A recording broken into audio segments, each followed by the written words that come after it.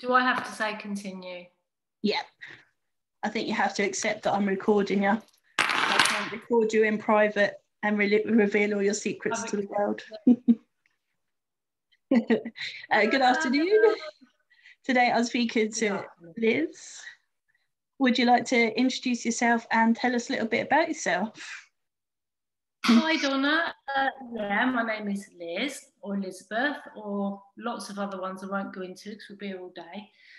I live in Buckinghamshire now with my partner Ollie and my two scruffy dogs, Izzy and Coco Belly, or Coco Bell, but she's now called Belly, which sounds awful. And I have been a hypnotherapist, I have been a makeup artist in the film industry, I have been a life coach, I've been a fitness instructor, I've done it all. I've done loads and loads and loads of stuff. I've worked in retail, most recently for like the last decade or so, but throughout all of that, running through that, my one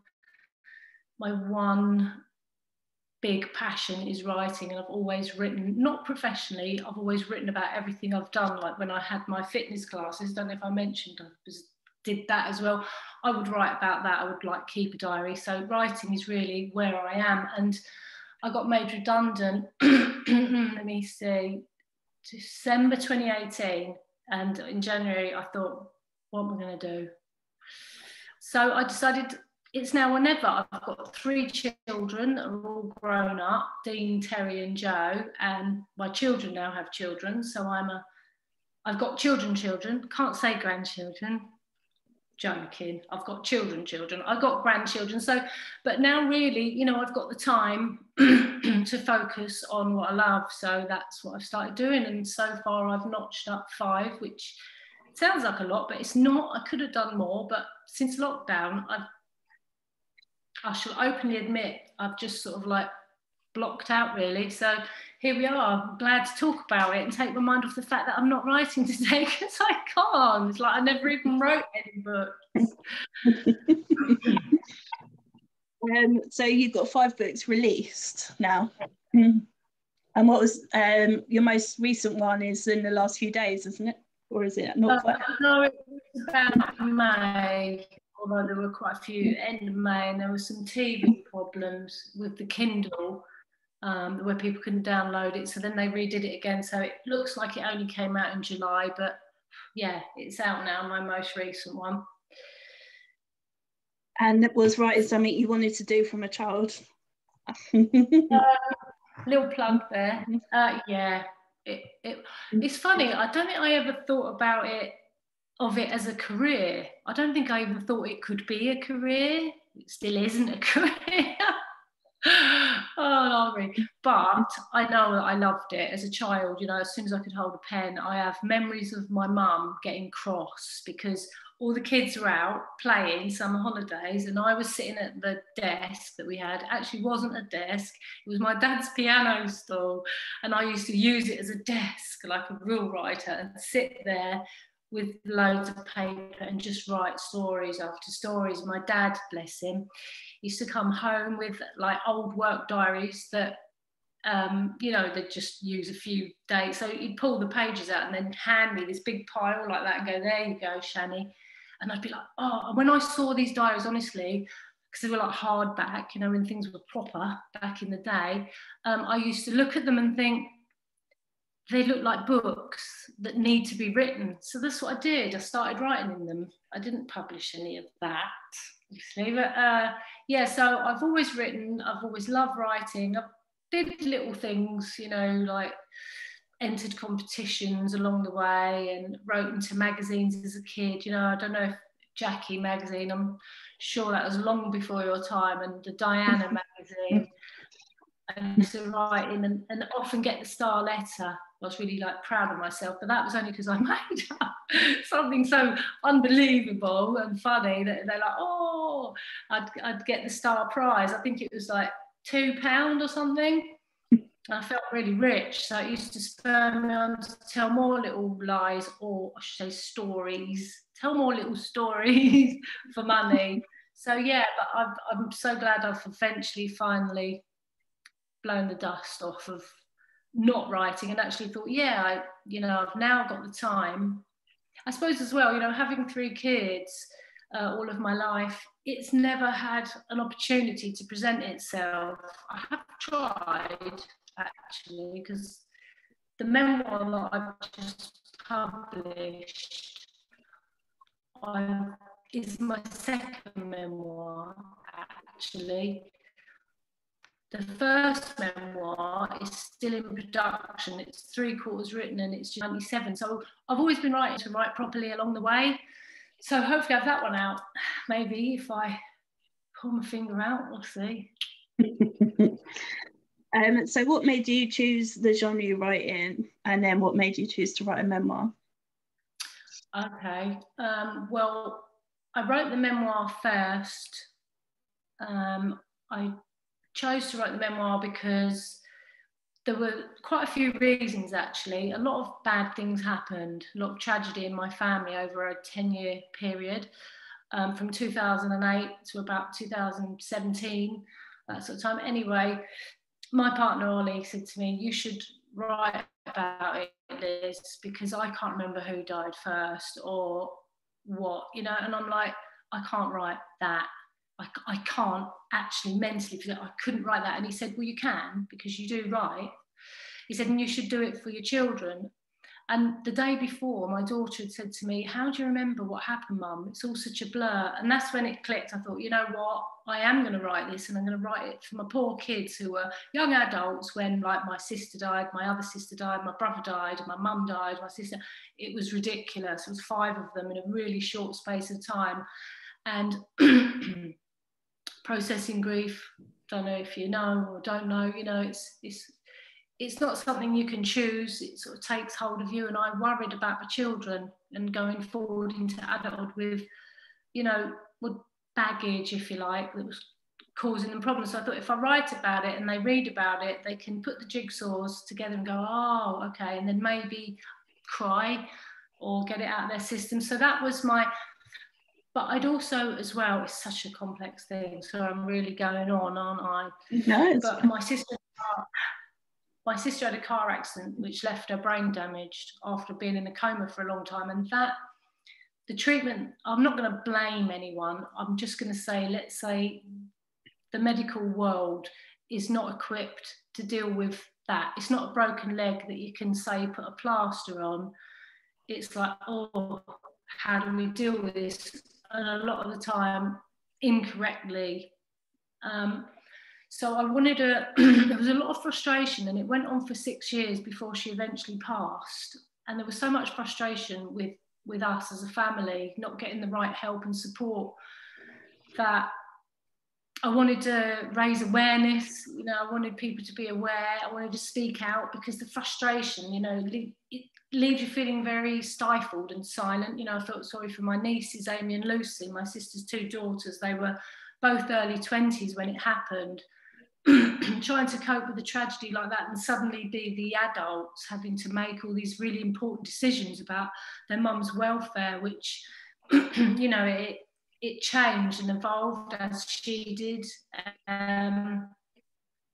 So it's quite a complex thing, brain injury, and I wanted to raise awareness to that. I wanted to raise awareness to mental health, which is something that happened to my sister, my other sister, and suicide, which happened, and also alcoholism, which my brother had. There's quite a lot.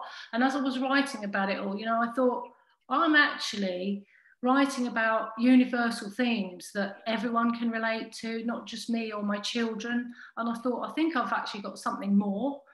And so it propelled me to carry on, really. I thought, if I can help people, like, maybe not feel so lonely in their grief, maybe appreciate the family that they have, because I haven't really got one anymore, and it is helping a lot of people now. So that's just a really lovely bonus.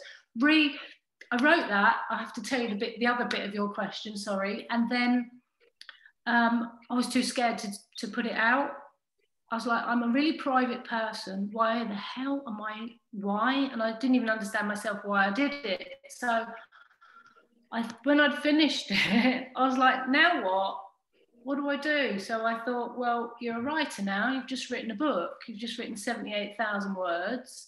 It's with a literary agent, because it was at the time, and I thought, carry on writing. So that's when I wrote all the little books, I say, you know, the other 4. I say little books because they're novellas, they're like 22,000 words, that sort of thing. And I thought, if I put them out first, I'll see if people like what I've written. And if I'm a real writer, so I don't think I had much confidence. I don't think a lot of writers don't have, especially in the beginnings, in that way. And people did like it. And it gave me the confidence to think, yeah, I am going to publish the memoir. So that happened in May. And that's been the journey of me from 2018, December, end of the world, got made redundant, to today. I've now got 5 little books, which I'm quite proud of. That's amazing. And I can't wait to see the reaction to the memoir as well. I imagine it will be pretty awesome. Yeah, it's doing good. I've got quite a lot as well. The response is phenomenal, actually. It's the reviews that I'm getting are just, I didn't expect it. I don't know what I expected. I don't think I expected anything. I thought people would do this or not want to talk to me, or, you know, it's nuts, the thoughts that you have. But the overwhelming response is like laughter and tears. And I didn't think that that would happen to other people, because I don't cry. I didn't cry when I wrote it. You know, I wouldn't have been able to write. I was like, you know, I very much had to put myself in a strong mind and be able to be focused enough to tell the story. So I put like a wall between me, if you like a sheet of glass. So it's like I was watching events unfold, which protected me from the pain of it, but to try and tell it in the way that it happened for the reader. And so when people say they cry, I'm like, oh, okay, sorry. But they're like, no, don't be sorry, it's good to cry. I'm like, okay, it's good to cry. But they also laugh. I wanted to balance it because it's very dark. Everything that happened is quite dark and it's tragic, and it's like bomb, bomb, bomb, bomb tragedy. And I couldn't cope with the thought that it was like that. So I balanced it with funny family stuff, light, so that, you know, the scales felt like that. And by putting loads of stupid stuff in it, because I am essentially a stupid person, I feel like I've done this. I've made a fairly balanced story. And has anyone contacted you to say that you've actually helped them? Loads. I've got, you know, I do encourage people, you know, when people have bought the book, or I know people, or they've seen it somewhere, I always say to them, please give me feedback. In the beginning, it was like, give me feedback, because I'm like, you know, I want to know. But now I still want the feedback, just to make sure that that person wasn't lying about laughing and crying. They weren't just saying it because they felt sorry for me. Like, you know, oh yeah, tell it made you laugh and cry. It was rubbish, really, you know. So it's like every time you want someone else to confirm it. And so many, I think I've got about 181 5-star reviews. And oddly, 3 1-star reviews. But they don't say why. Although one person did, she said why, and it was because they couldn't download it onto the Kindle because there were those issues. And it's like, oh, thanks, you know. It's like, but you know, it's okay, it's all good. But yeah, a lot of people have, and a lot of people message me and say, I feel like I know your family. I feel like I'm part of your family. And that's so sweet. It's so sweet. So talking to people that have read it, what it gives me is it keeps my family alive, which is the bonus that I never ever thought writing this would give me. It's just wonderful. And what did your kids think? I don't think they've read it.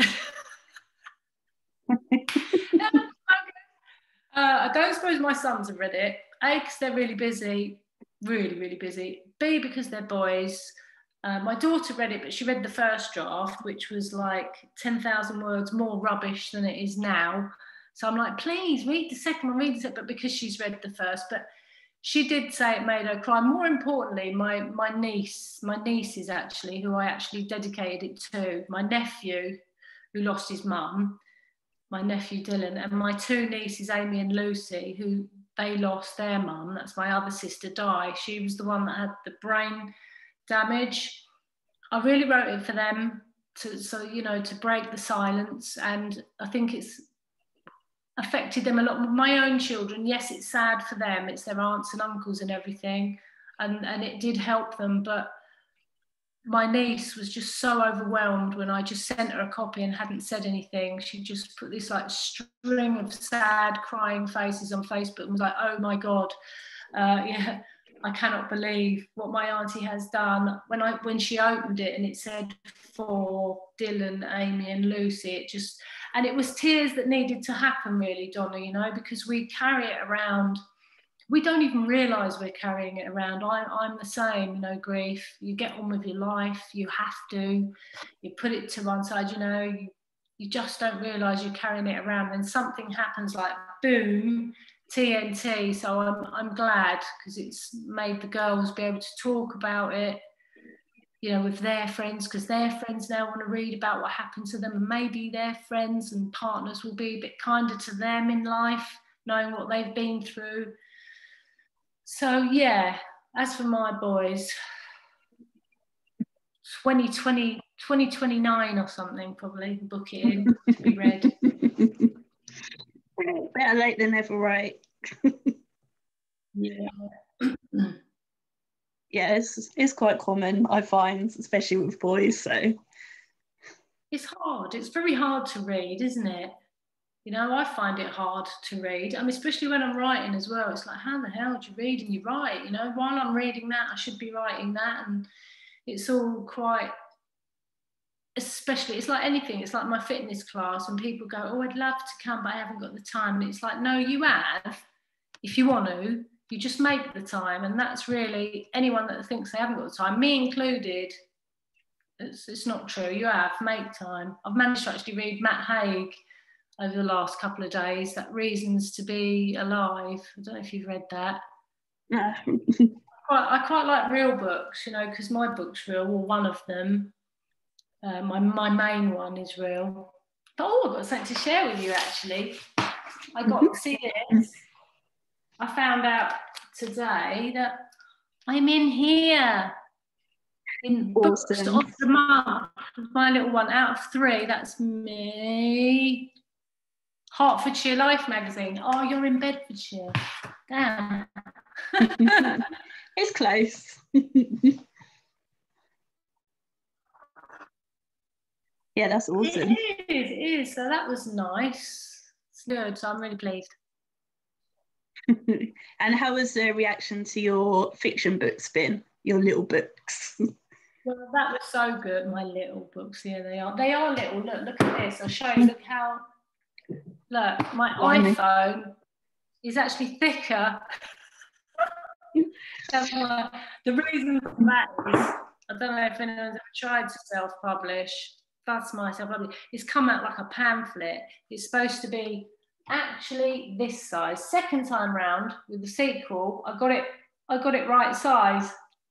All those self-publishing, KDP, that. But yeah, aside from what they look like, my pamphlet, which was my first little self-published book, I had such a lovely response. People are like, oh my God, I love it, I love it, I love it. And I thought, wow, wait till you read the big one then if you like that one. So the response has been really good. And because of the response to my pamphlet, my first pamphlet, you can read it in 5 minutes, really easy. It's cheating really, writing novellas. It's because I'm impatient. Honestly, I don't think I could sit and write a novel. I don't think I've got the patience. But because of them, they're like, we want to know what happened to the boys. So I had to write this, which is the follow-on. So that was really good. That gives closure to that. And then, of course, I've got the other 2, which this is a little cozy crime thing. Those are, whatever they are, I can't remember now, tragedy, because I'm just so tragic. And this is comedy. Oh, comedy. Very hard to do. But I've got this, I want to write as many genres as I can before I go to my grave. Like a bowl of sweets to be able to give people. Yeah, I mean, I imagine your own memoir is probably the hardest, so everything else after that, in theory, should be easier, I guess. God, yeah, yeah. I mean, that takes some, you know, that's something else. It's just ironic that I wrote that first. It seems so funny. And then I mean, I think each one of those just took a couple of months, really. But this, you know, with the memoir, just, it's so important to be right. I feel like because it's real, it's so important to be right. And it's so important to think, you know, am I got all my facts straight as well, you know, because I'm talk quite frankly about what I think about mental health issues and, you know, the medical health profession and antidepressants and how they love to dish them out, you know, which is bad, in my opinion. I'm not saying some people don't need them and they don't help some people, of course, and I'm sure. But, you know, my opinion of antidepressants is in there. So that's quite a scary one, really. And I was a bit scared and I thought, oh, I might get some backlash, but I haven't. So far, all I've just had is loveliness and it's helping people. In fact, one lady messaged me, you saying about people contact me and said, after reading your book, I'm going to stop taking my antidepressants. And I was like, oh, don't do that. Well, don't do it like that, because you can't just stop taking them, can you? You've got to wean off. I said, please go to the doctor. So she said she would, and she's conquered it, bless her. She let me know, and she actually feels better now that she's stopped. I'm not saying that's for everyone, you know, I don't want to be like a bad advocate for antidepressants, just that worked for her, that helped her, so that I'm pleased about. Yeah, that's awesome. Yeah, lots and lots of your family was so close. This is one I never expected. You know, she said, I've got 6 siblings. I'm one of 7 like you were. And I was like, oh, okay. She said, but none of us are close and we don't talk and we all live. And she said, just, I wish I'd had that closeness. Be grateful for what you had. And it was like, wow, that's turned my misery on its head. You know, there's me being sad about the loss, but it is a cliche true, better to have loved and lost than never had it.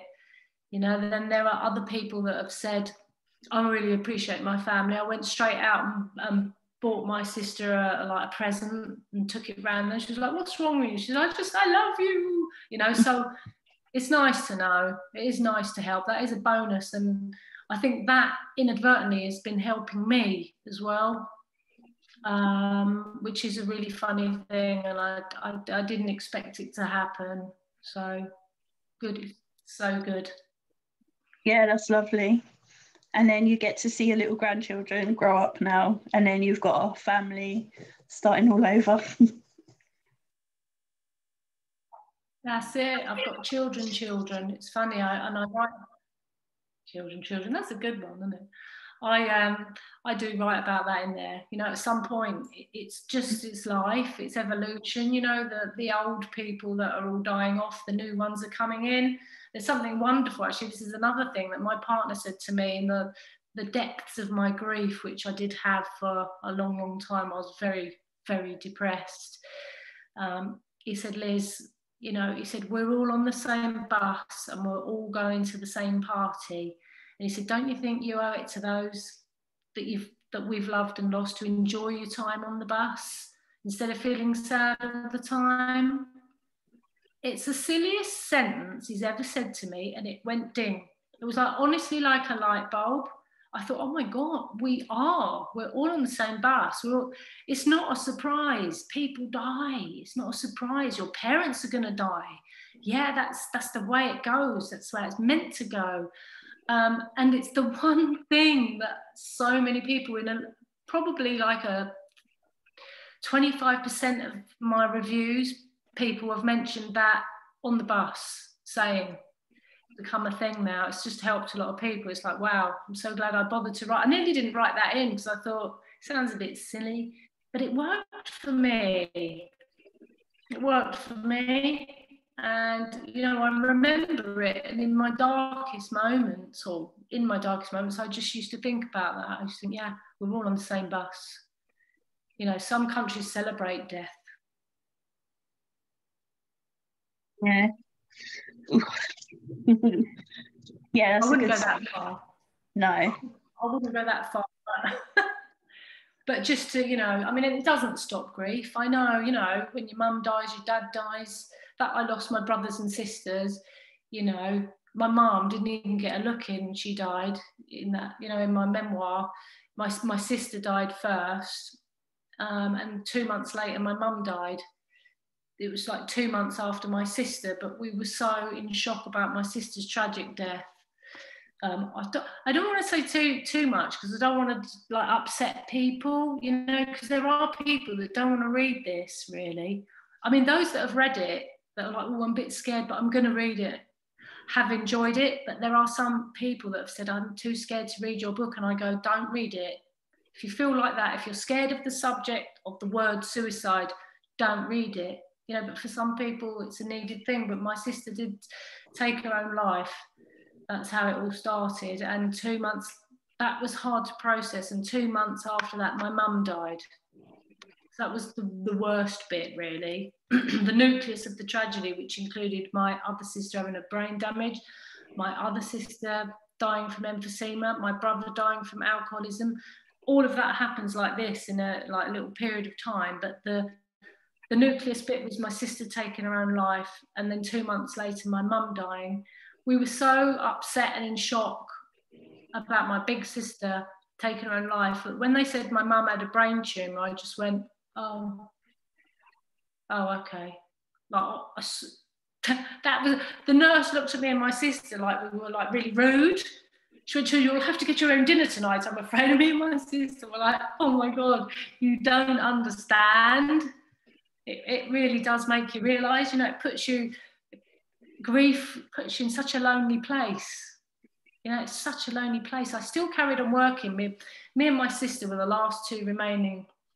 My brother's still here, by the way. Sorry, I didn't mean that, Dave. But my sister were the last two remaining sisters until she eventually died. But we used to, you know, her way of coping was moping. And it used to really bring me down.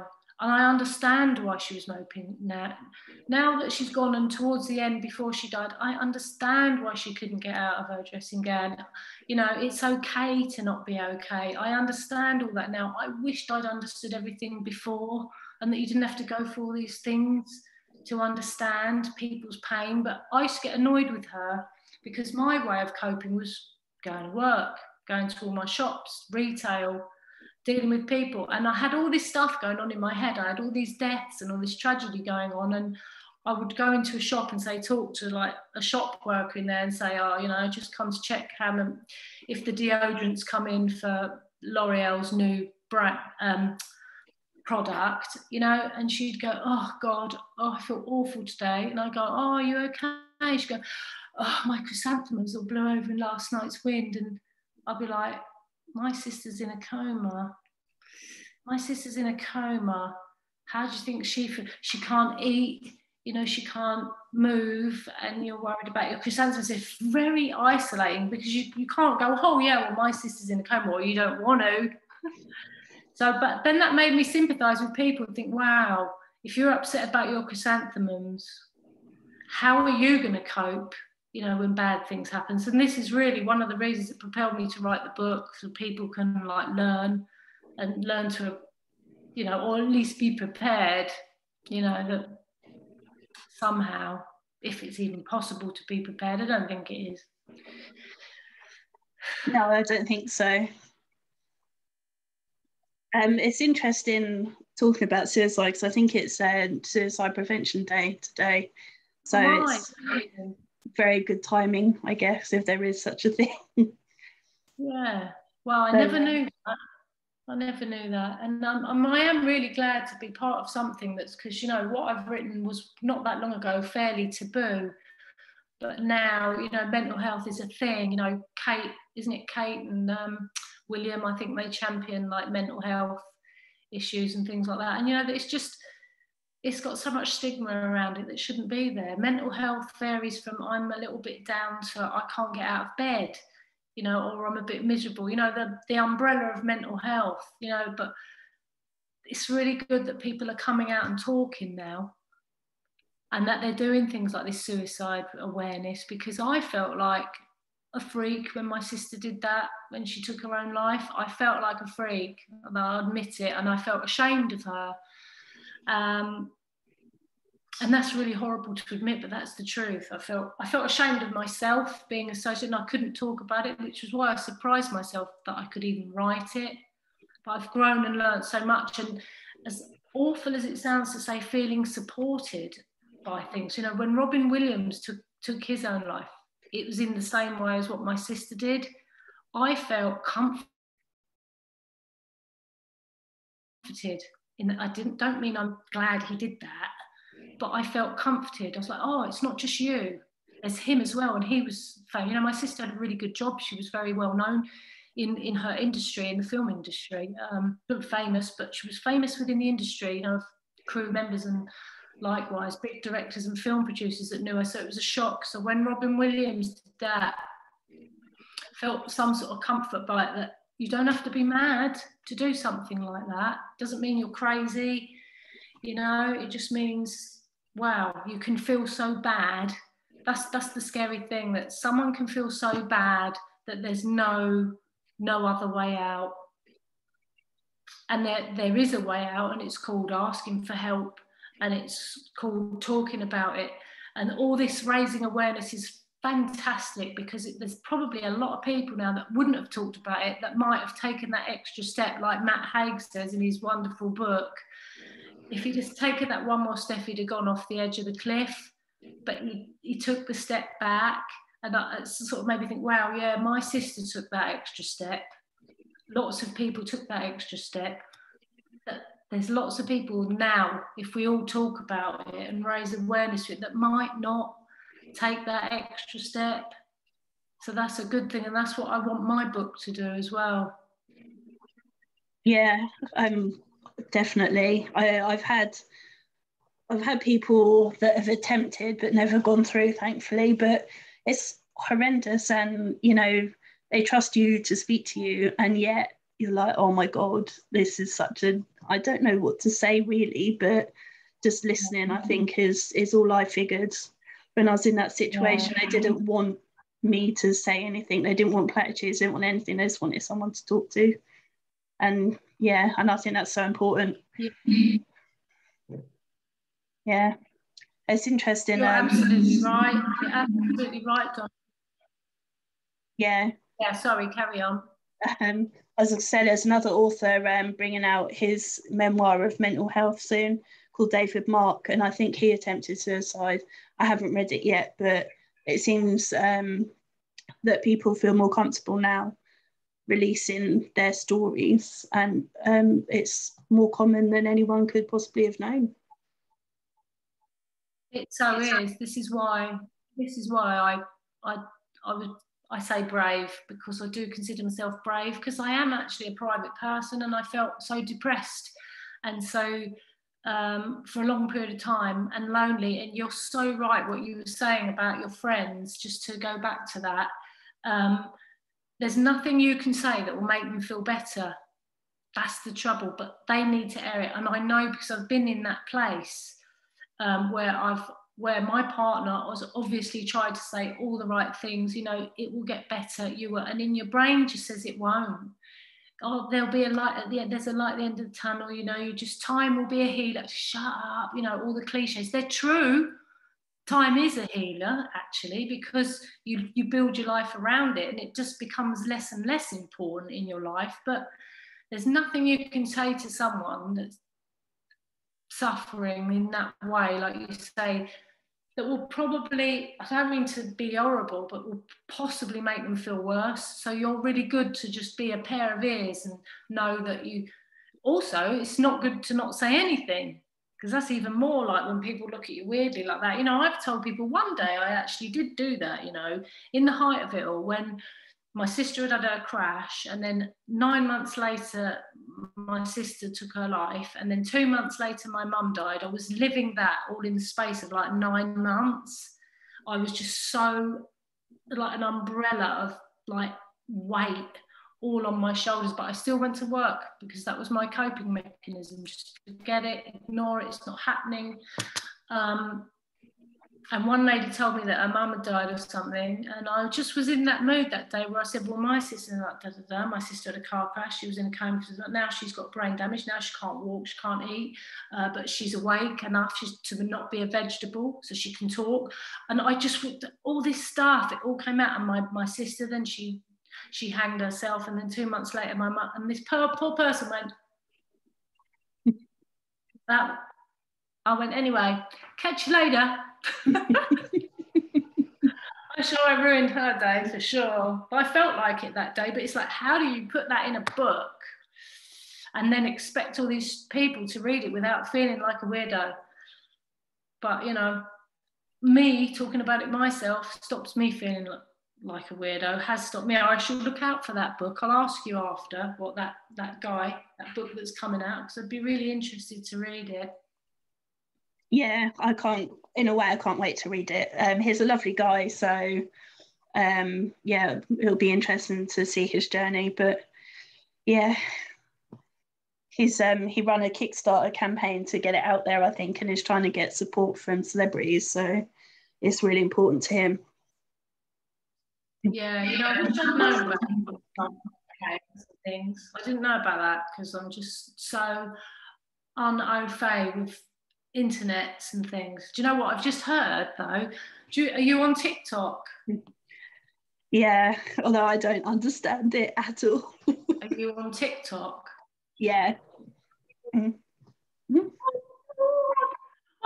this yesterday saying like book talk, you know, get your book out to millions. I was like, oh no.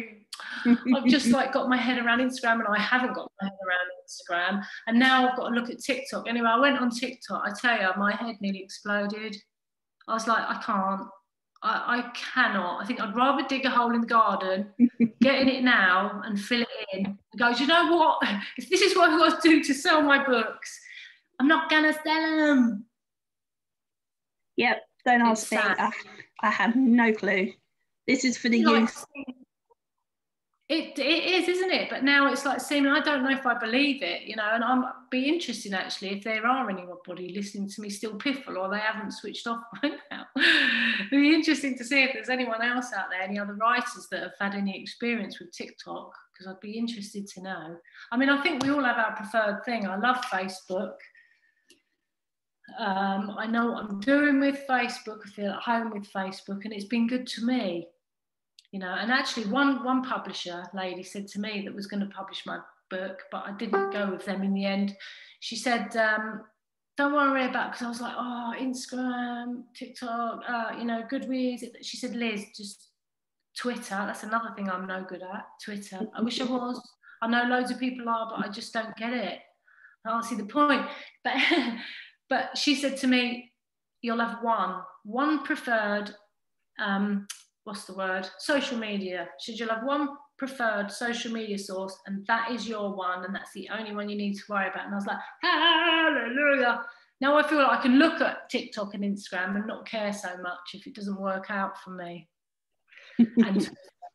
and be a twit, or whatever they call them. The trouble with doing what I do is that I kind of need to be seen on all of them. So I have to learn how to use them. But TikTok has eluded me so far. I have no clue. I signed up and I've just looked. I'm like, oh.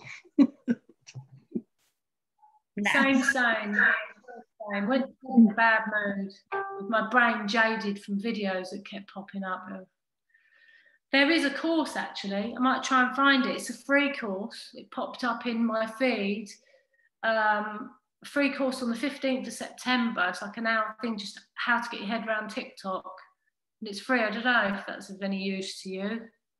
Yeah. Or anyone else listening that's going, oh, book talk.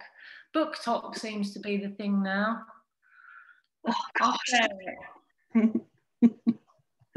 What is the world coming to, eh? Oh, I don't know. Yeah, it's much easier before the internet. Love, hate. Yeah. I went to uni and I had all my colleagues were young. They were like 20. And they genuinely asked me how I used to do homework before the internet. How do you think? Really? Yes. Oh, God. I never felt so... Did you show them that?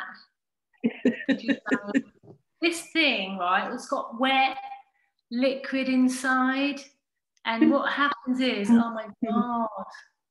Yeah, and libraries and books and things. Like, how do you think? How else would we do it? Oh, yeah. There's nothing like younger people making you feel old, is it? I remember when I bought an old record player not that long ago. I say not that long ago, it's probably a decade ago, because that to me is not that long ago now at my age.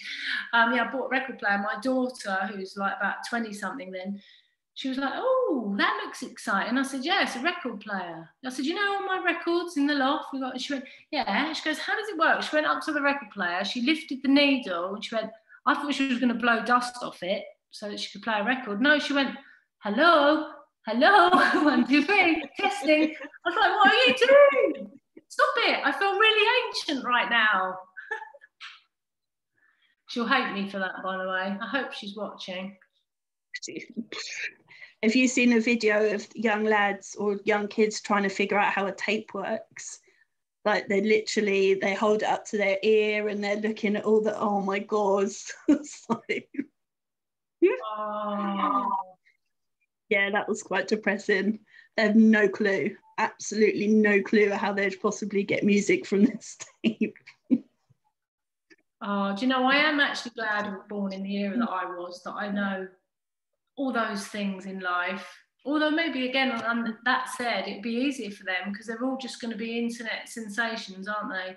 Famous on TikTok and whatever they do. I mean, my granddaughter's on TikTok. She's on Instagram. It makes me like go, oh, what are you doing? But, you know, it's what they do.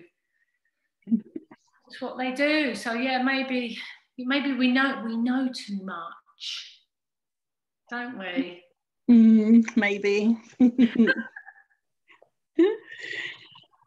I don't think I have any more questions for you unless there's anything else you want to tell us about. Oh, do you know, I'd sit in waffle all day, so I don't have to do any washing up or anything. But no, that's lovely. If you haven't bought it, if anyone cares, buy this because it's a good cause, or buy it for someone that you know that might be upset.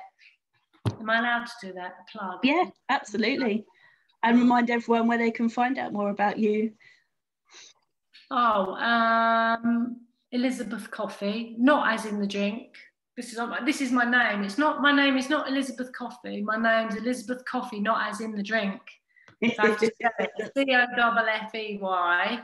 I'm on Facebook, Elizabeth Coffey Writer, Instagram, whatever my name is on that, Elizabeth Coffey Writer. I am a TikTok person.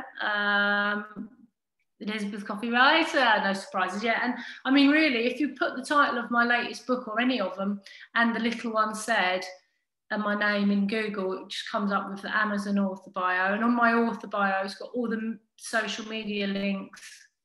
Because I do like talking to people, actually, and I love the messages, and they keep me going. And feedback is a wonderful thing. Talking is a wonderful thing. It's a very needed and healing thing, and long may it continue. So yeah, anyone, please message me if you want. I am here. Brilliant. Well, thank you very much. Thank you. It's been lovely chatting to you today. Sun's come out now here. Same.